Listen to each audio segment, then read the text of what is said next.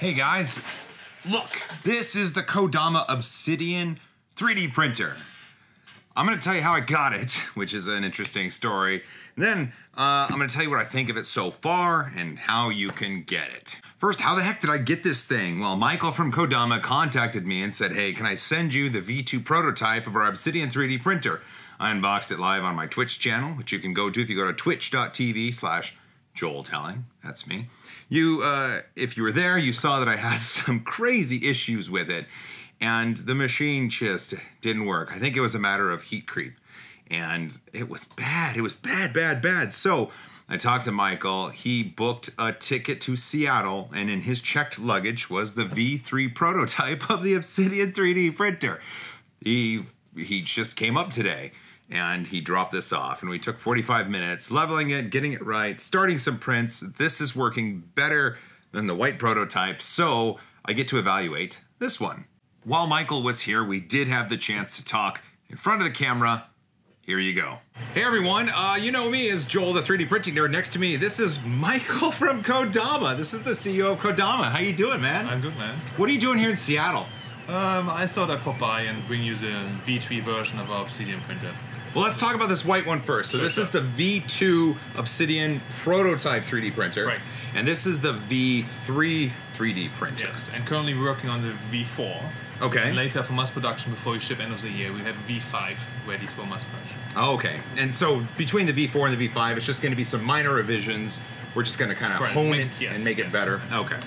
So the Obsidian is going to launch on Kickstarter extremely soon, and what you see here is the $150 model. Is that correct? Yes. So the original Kickstarter for this machine is actually going to be $49 for the early birds. You're going to get there's some machines out there for $49, just a loss leader. It's okay. The normal price is going to be $99. For $99, you get this machine.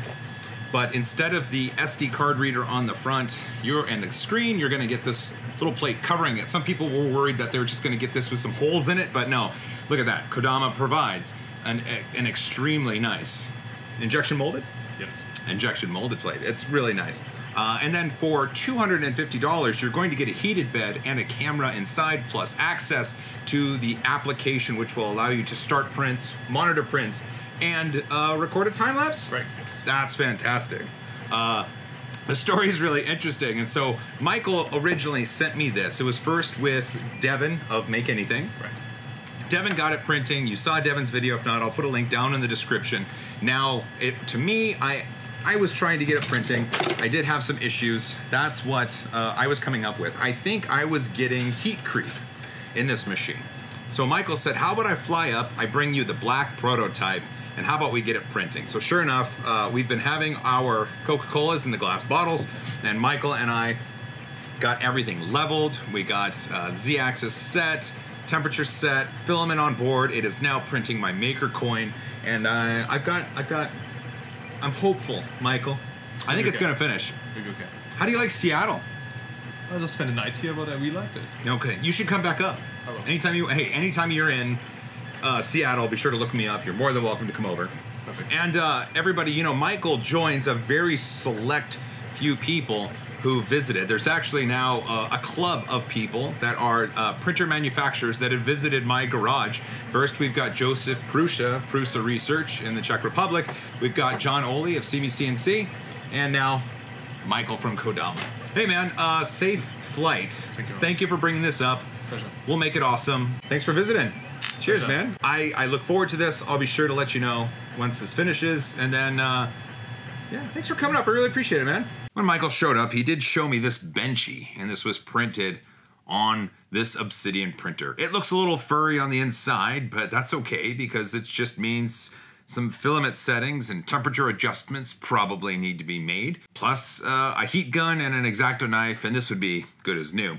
One of the things I found interesting about this benchy that he said was printed on this machine is that there are no reverberation marks around the door trim. Usually when I see a benchy, I can kind of shine a light on it and I see some kind of echoes where the door trim is, and there is none of that on this benchy. It looks good. Michael did have a plane to catch, so I started my Makercoin as he was leaving, I didn't have the settings quite right. This is what I'd sliced before. I used 60 millimeters per second for the print speed. It was a little fast for this machine because the infill in Cura was automatically set to something crazy like 100 millimeters a second.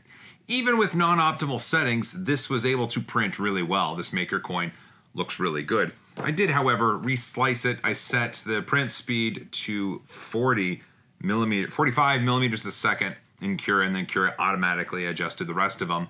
And it looks, well, it looks just as good as the one that went too fast. There's a little bit of pillowing, and I think that's because of the infill being so low.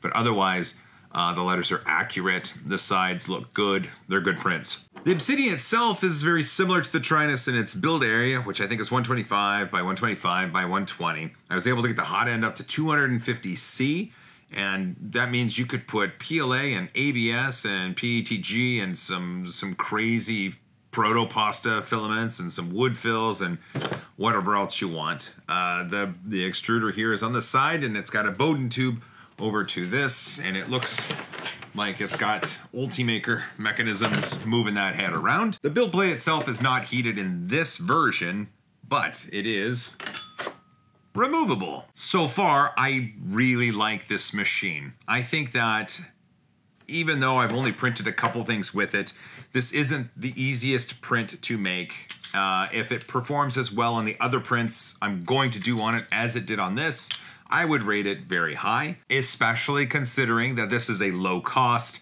high-performing machine.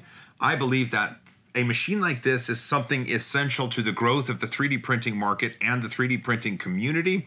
Something that's low-cost, hopefully easy to use, and performs well is essential for us to grow, because this means more people will be getting into 3D printing and able to print, able to make awesome YouTube videos, able to teach others how to do it. This is just the industry growing, and I hope this is an indication of where we're going. Obviously, I need more time to evaluate this machine, but this is a base $99 machine. So right now this is on Kickstarter. They have some early birds at $49. There's a $99 version, which looks like this, but it just has a plate here instead of the LCD and the holes for USB and the SD card. For $149, you get what looks like this machine here. Throw another $100 in it. At $249, you're going to get a camera inside that can film time lapses and let you monitor the prints via an app. Plus, that bed will be heated. I know I haven't had this a long time, and I know I've just got my 2 Makercoins on it, but you know, these weren't working on the other prototypes. So I'm looking forward to putting this through the paces. I'm kind of excited to see what it can do. I'm kind of excited because it's a low-cost machine that has the potential of performing really well. What do you guys think? If you're interested, the Kickstarter link is down in the description. It's not a referral or anything. I'm just doing this because I find this printer interesting, and I think you will as well. Beyond that, don't forget to subscribe and ring that bell, and a big thanks for watching those ads and throwing some money to me via Patreon. Finally, hug each other more because I love you. As always, high five.